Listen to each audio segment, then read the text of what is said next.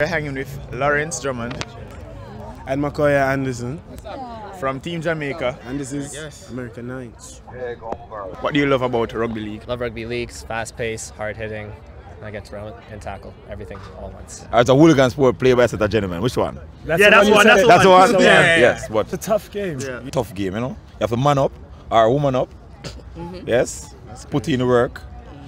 Eat some good food. Hit the gym. And take some supplements. And you should get good results. What was your favorite moment of the tournament? Ooh, good question. Hey, when they clock to 9 minutes, hey, I would raise my hand and would say, champion, champion, champion, champion, hey, champion. One was just seeing all these nations here at this place playing in a place where they brought rugby league to Canada. And the other one, honest to God, was watching you boys dancing and having a great time. It was a great time watching Jamaica play and have fun. And this guy right here cut me like really hard and embarrassed me and scored a try at the end. It was beautiful. Yo, you guys played great. I was going to say this, we were up in the commentary booth. I thought you guys played the most well-balanced game across the board. I thought you did. Mistakes. Yeah, and mistakes the happen. Injuries. Yeah, I thought you guys had the most well-balanced. Obviously, the Americans, they won at the end, but They deserve it. yeah, they won it. But you guys played great flair, great pace, like great enthusiasm. It was a beautiful day. It only got better as the day went on. All right. Thanks very much. Shout out to Canada for hosting such a great event. You know, it's amazing because it brings all of us together, all the Americas together, and we get to, you know, play each other, but ultimately come together and create some good bonds. You know, like we are here, shoulder to shoulder here. So yeah, it's just been an amazing day. And very blessed to have won the tournament today. It was great. But at the end of the day, what really matters is that we all here together, smiling, having a good time.